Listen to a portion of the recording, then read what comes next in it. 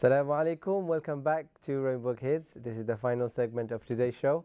Alhamdulillah, we are talking about friendship today, and we are trying to find out how to choose a good friend and what makes a bad friend. I am joined here with some new guests here in the studio. Assalamu alaikum. So we are back with Abdullah, and we have two new guests. Do you want to introduce yourself? My name is Smiha. And how old are you, Samiha? I'm 10 years old. And where are you from? From Shadwell. From Shadwell, okay. What are the things you like? Um, Do you like sleeping? I like sleeping. Do you like eating? I like too. Good. What about you? My name is Khadija. I'm 10 years old and I live in Whitechapel. Okay, mashallah. And what do you like? I like doing art. Anything else? No. So, is there anything particular that you like to draw? Do you like art as in drawing things or painting things? What do you mean? Drawing. Drawing. What sort of things do you like drawing? 3D things. 3D things. Wow, you're going to be a 3D artist. Haven't decided yet. Okay. Mashallah, very good. So we are talking about, do you know what we're talking about today? Friendship. Okay, what is friendship then? It's something, right? Yeah. Okay.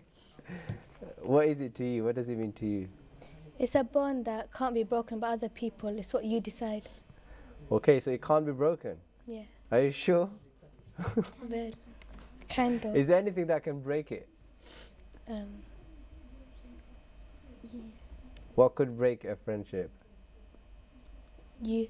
Hmm? You. I mean, the person themselves, but I'm saying, what is it that could break it? What is the action that could break it? Abdullah, what do you think? Do you think friendships are so strong that they cannot be broken?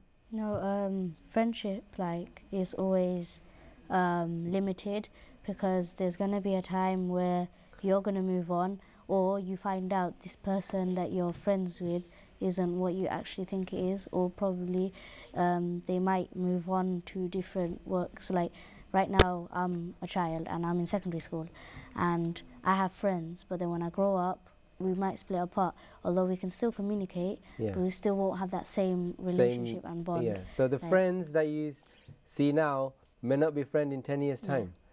Yeah, the friends that you make in 10 years time may not be the ones you don't even know right now. Khadija, can you see what he's saying? I think he makes a good point. What do you think?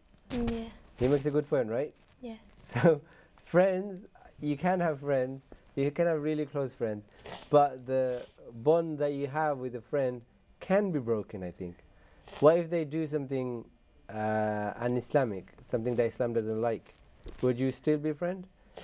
Or, I mean, if they say they don't like Islam anymore, what are you going to do? First of all, you wouldn't try and just leave them. Yeah. First of all, you try and persuade them, you try and inform them and correct them, because they've made a mistake and we're all human, so we all make mistakes. Okay, that's another good point. To get them back. So what if they purposely, not purposely, say they repeatedly do something. For example, they miss Salah, so you are out playing, you all pray and they don't join you in Salah.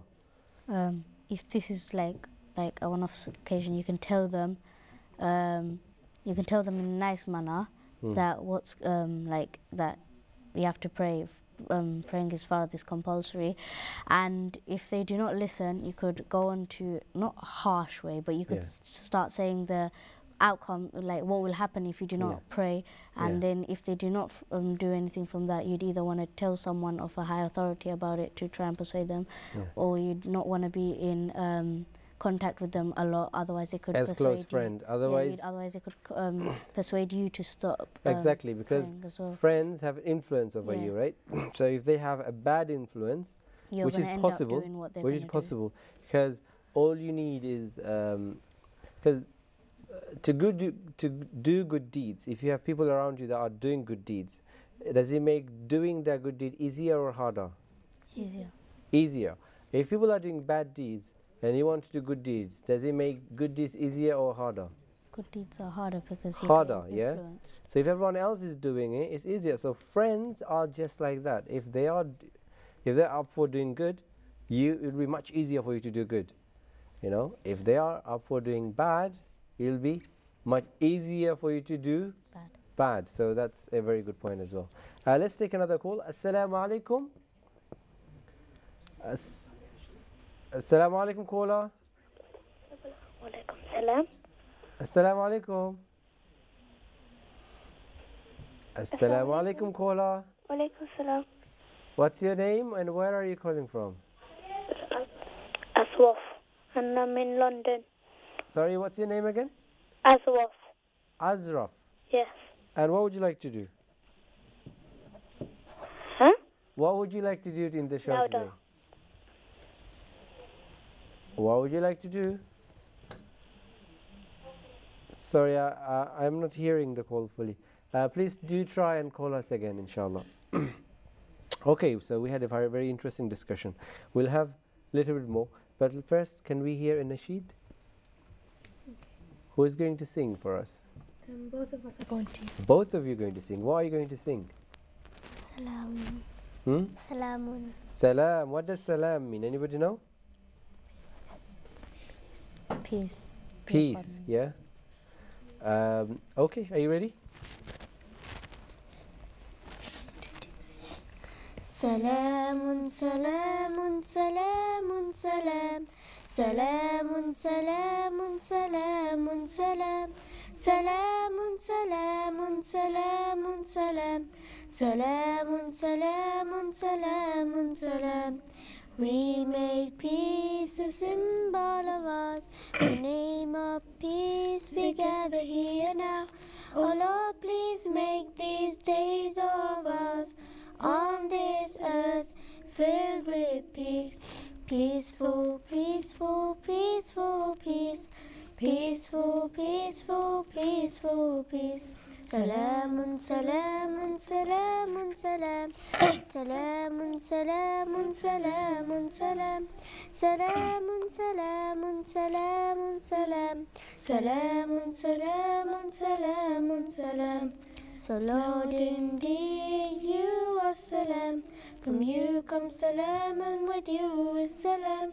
To you belongs the command of all things.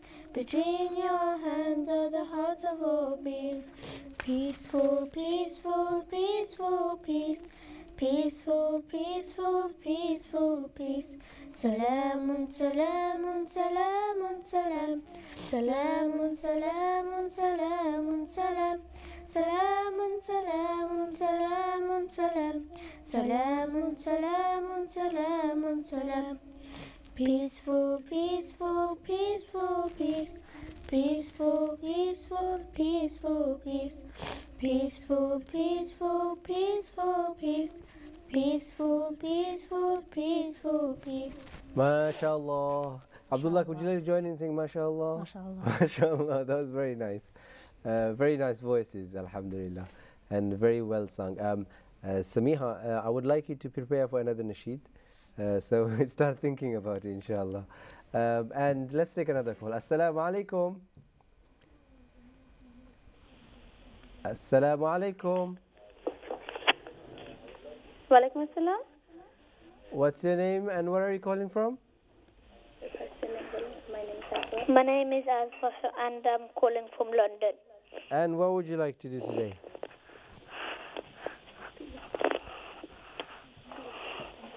You need to turn your TV volume down, please.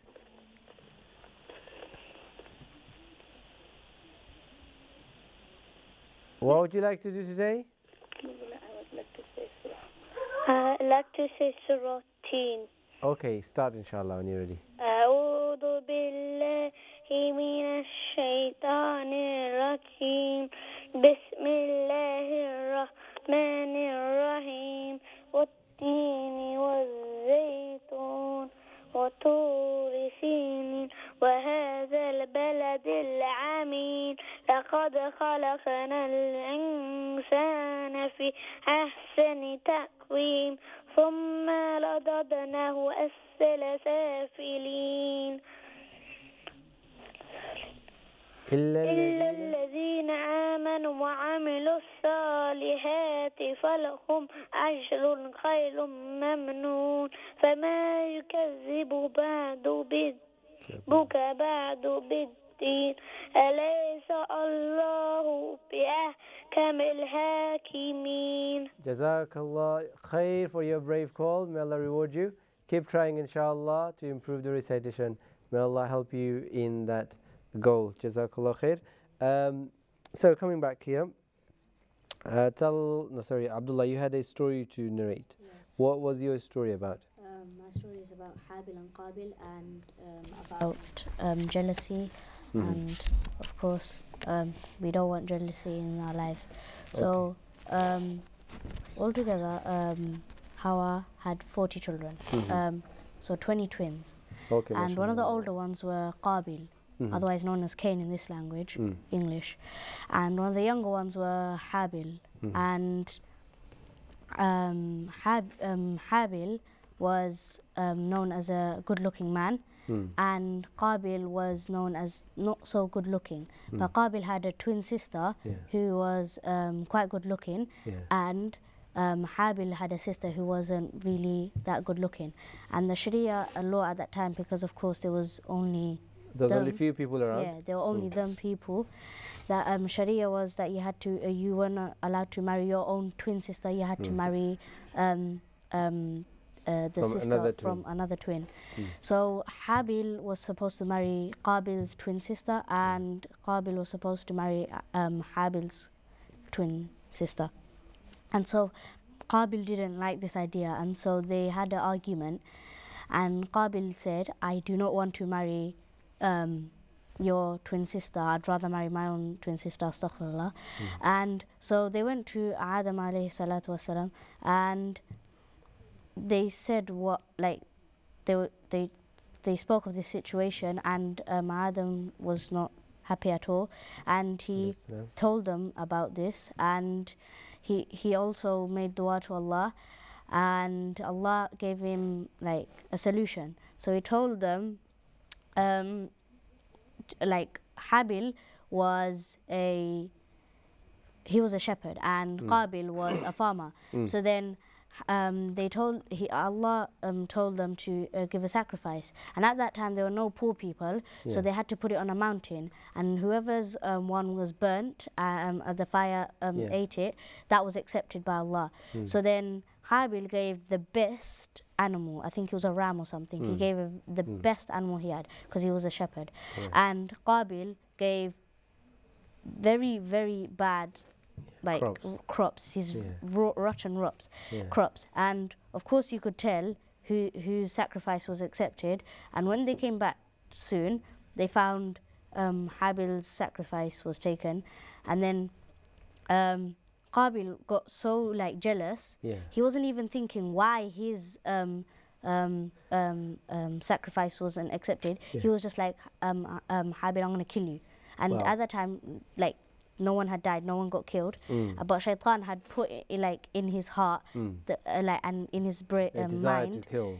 And he taught him how to kill. I see. So at that time, no one knew how to kill. How would you stop his breath? How do you kill him? But Qabil threw a big rock or something, a huge hard rock or something at him. But before this, Habil told Qabil that Allah accept the sacrifice from those who are God-fearing. And if you want to kill me, you can kill me, but I will not raise a hand or a finger against you. I will not fight back.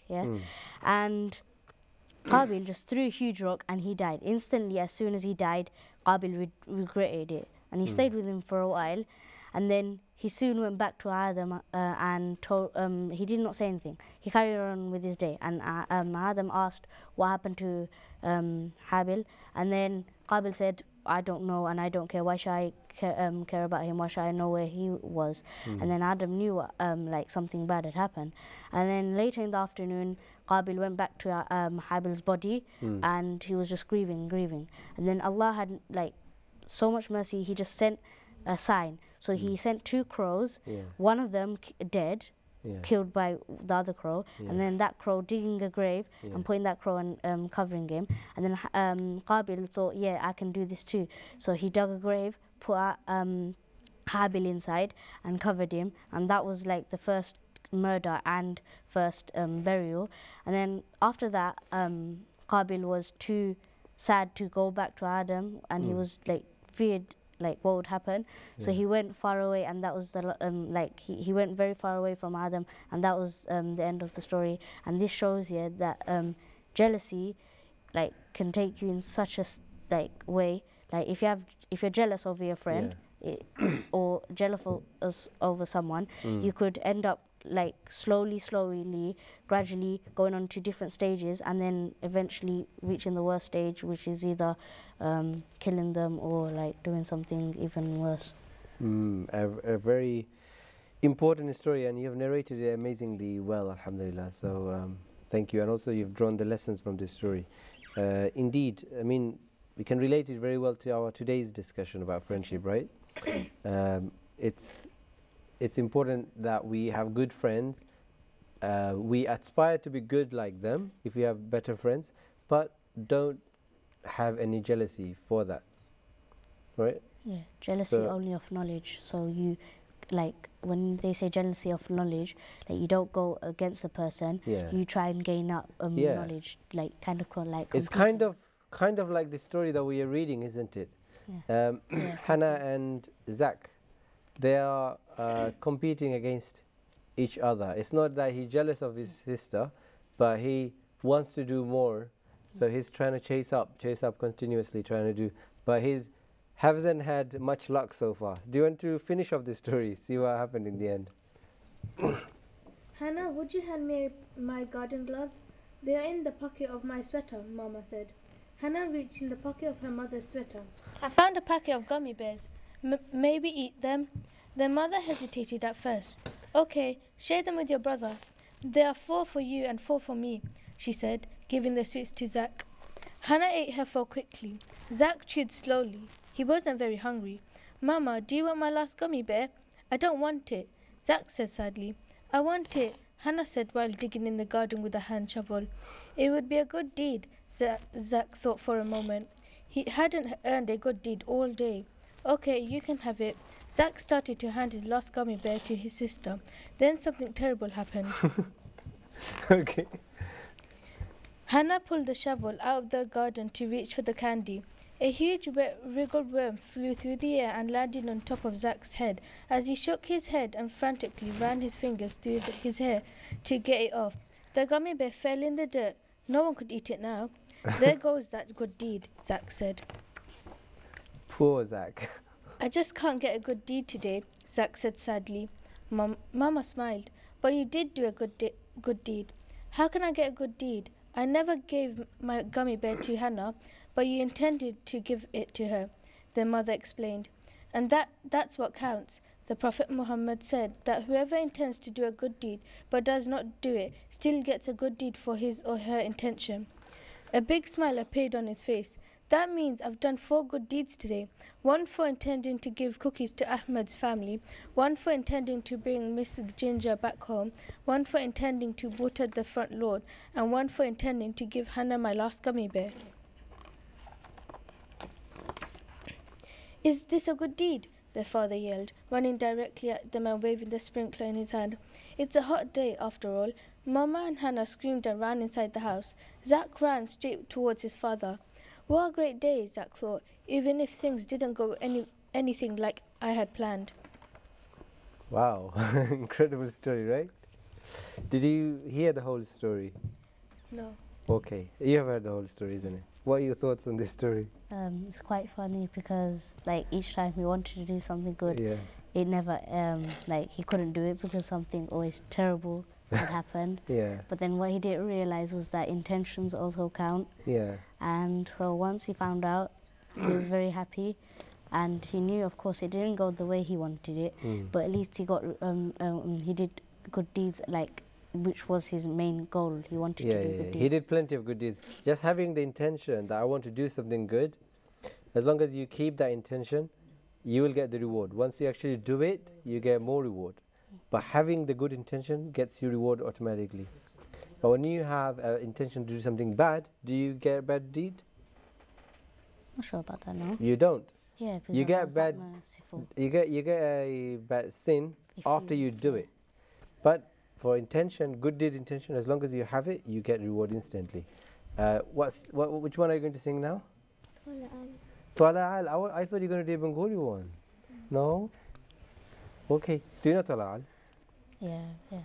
Do you want to join them? Sing together? No. Oh, no. Okay, then. It's only her singing. You just yourself. Okay, start, inshallah. طلع البدر علينا من ثنيات الوداع وجب الشكر علينا ما دعا لله ذا. Oh, the white moon rose over us from the valley of Wada, and we owe it to show gratefulness where the call is to Allah. أيها المبعوث فينا جئت بالأمر المطاع جئت شرفت المدينة مرحبا يا خيرات. Thank you, Samiha. We are running out of time. That's why I'm going to stop. And just before we finish, I'm going to ask Abdullah to tell us. We talked a lot about good friends. Just tell me very briefly, what makes a bad friend and how can you keep away from them? First of all, a bad friend can't be a friend because they're bad. Mm-hmm. Second of all, a bad friend won't always be there with you, and they won't correct you if you've done if you made a mistake. They wouldn't be the mirror that we talked about. Yeah, they won't be the mirror, and also they could backbite about people. They could do something haram. They could laugh about other people, even though they say it as a joke. And but backbiting is a big sin, isn't it? Big sin. Yeah. And if something offends anyone, you should not do that. So they say it as a joke, but then it might offend the person, and they still carry on. So a bad friend, you'll know what a bad friend is and what a good friend is. So you have to make sure you keep away from the bad friends and stay with the good friends. Very well said, mashallah. Just very briefly, think of a good friend and what they have done to you. That's one example of good deed they have done to you, or you have done a good thing to your good friend. You have to be quick. Can you think of one? No. No, Samiha? No. Okay. Thank you to all of you for being here. It's been such a pleasure to have you all.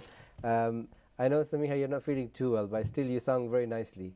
Jazakallah khair, and to all of you, and to the previous guests that we had in the studio, to everyone that at home listening to the show, and everyone that called, Jazakumullah khair to everyone. It's been a fantastic time having you. So Jazakallah khair. Next, we should be back in another 2 weeks' time. Until then, look after yourself. You have half-term holiday coming up. Do as much good deeds as you can, inshallah, and meet as many good friends as possible. Visit your relatives, visit your family. Those are also good deeds. Until then, look after yourself, and we'll take it from there. Assalamu alaikum wa rahmatullahi wa barakatuh.